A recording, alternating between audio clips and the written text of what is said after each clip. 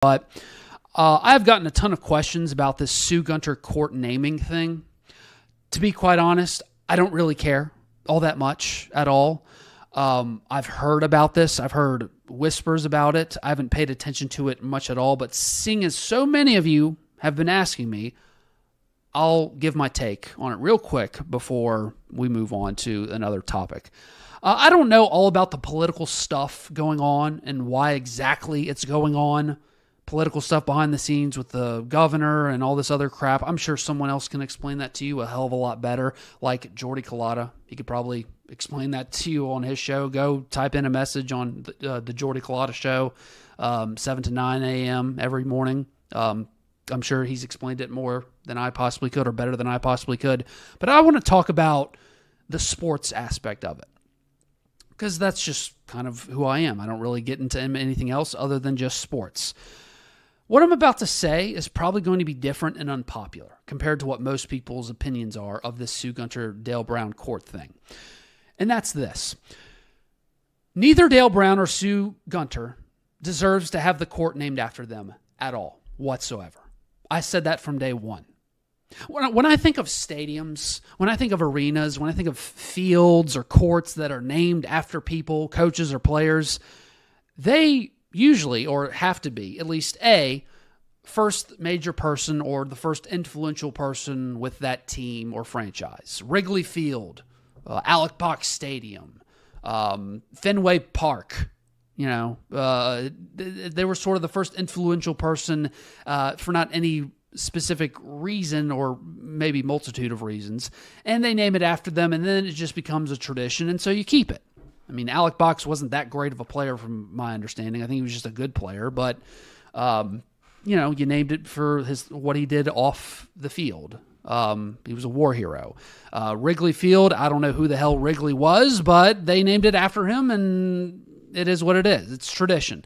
So that's the first part. The second reason why you would name something after somebody, a field, a court, an arena, a stadium, is you're a sponsor of some kind. Look, at the end of the day, money makes the world go round. The third reason is that you are synonymous. And this is the most important part, is that you are synonymous with that team and that school. You're one and the same. Bryant-Denny Stadium, Bear Bryant is Alabama athletics. Not just Alabama football, he is that university. When you think the University of Alabama, you probably think several things, and one of them, top 3, top 2 at least, is Paul Bear Bryant. Pete Maravich Assembly Center. Everyone knows about Pistol Pete. You don't have to explain that to nobody or nothing. Rupp Arena, up in Kentucky. I mean, you not know Adolph Rupp? I mean, and plus he deserved it. Maybe the greatest coach ever. Coach K Court up at Duke. Pat Summit Court up in Tennessee. They're so historically great. Players and coaches that are so historically great, there's probably never going to be another one like them. They're generational type of influence as far as their performance as coaches or as players. Dale Brown and Sue Gunter are neither of those whatsoever. Now, when you go across LSU, and you probably ask current students, who is Dale Brown or Sue Gunter? I guarantee you, see, we live in a sports bubble, so probably you diehard sports fans that went to LSU or currently go to LSU that are listening, you would probably say, well, of course I know. But I guarantee you the general LSU student body would say something like, oh, I've heard the name Dale Brown before, or that seems familiar, or who's Sue Gunter again? That's what they would say. Guarantee you.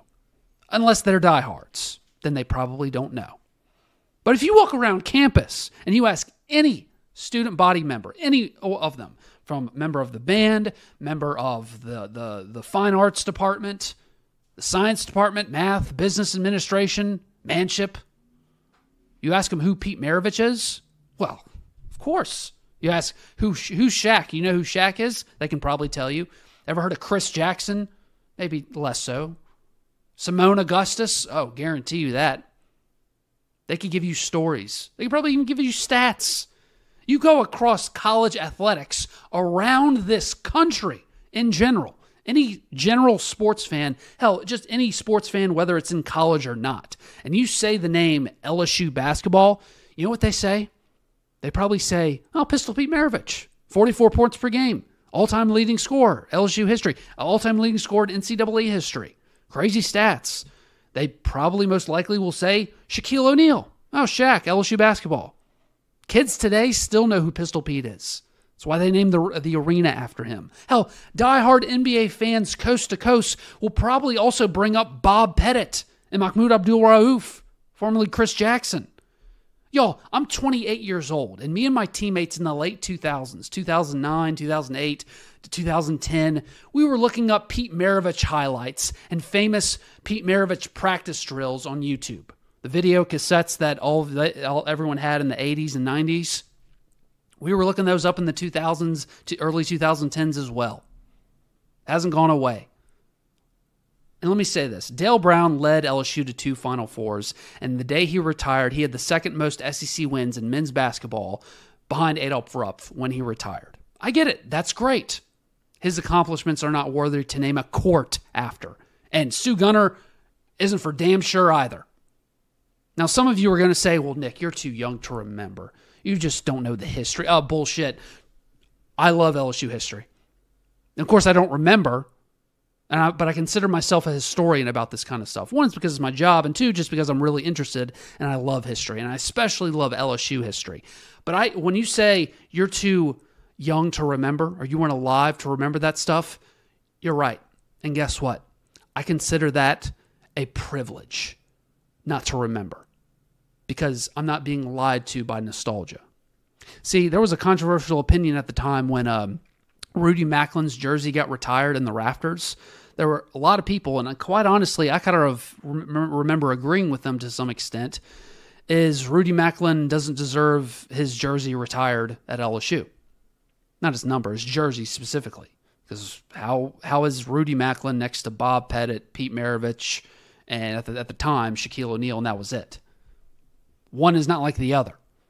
But if you ask people my parents' age who were in junior high, high school when Rudy Macklin was playing, well, at the time, LSU football had just fired or gotten rid of or retired, however term you want to use, Charlie Mack with football. Skip Bertman in baseball, hadn't showed up yet. So football was down. Baseball was still irrelevant at that time. So basketball, that was, the thing to make you feel good. And Rudy Macklin, to my parents' generation especially, Rudy Macklin was God to them. But when you put the accomplishments next to historically what Bob Pettit meant for basketball, what Pete Maravich, especially Shaq, meant for basketball, they're not the same. Now, I'm not necessarily saying you don't have to retire his jersey. I think he deserves to have his jersey retired considering what he accomplished at LSU. But I understood the argument because people of a certain generation were being lied to by nostalgia about, was he really the greatest thing since sliced bread? No, he wasn't the greatest thing since sliced bread. He was a very good college basketball player, but not to the level as those other people. It wasn't nostalgia lying to them. And I'll tell you something else. When it comes to Dale Brown and all this stuff about naming stuff after him and all this other stuff, look, nobody ever bothered to name shit after Paul Dietzel for football. And he's way more accomplished in a shorter amount of time in what he did for LSU football than what Dale Brown did for LSU basketball. And I also get that Dale Brown did so much for the community here in Baton Rouge and Louisiana. Okay? I hear that all the time. Well, it's more than just about basketball. I get that. That's awesome. He did awesome things for the community. And I'm glad that Dale Brown did that for my hometown, my state, my alma mater. And I'm so glad he was LSU's basketball coach. Very, very happy for that. That has nothing to do with his basketball accomplishments on the court. That's what this is about. If every humanitarian got something accomplished when it comes to, playing a sport and also being man of the year, woman of the year when it comes to off-the-field philanthropy, there'd be a hell of a lot more people's jerseys retired up in the rafters. I have higher standards for naming things after somebody. I have higher standards, quite honestly, for statues. I'm starting to think we have a little bit too many of them here at LSU. Building a statue, retiring a number, I have higher standards.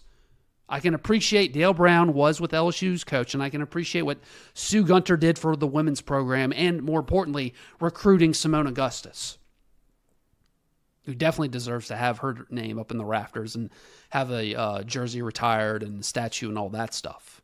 But Give Sue Gunter a banner. She still has one, by the way. Dale Brown, same thing. I was never a fan of naming a damn thing after Dale or Sue. Not because of politics, which I still don't really understand what's going on with that, but because what they did while they were great, not great enough for my standards. That's just me. Take it or leave it. But whatever. LSU's going to do whatever they're going to do, and there are bigger issues in the world than somebody saying, well, it should be named this, not that. Is what it is.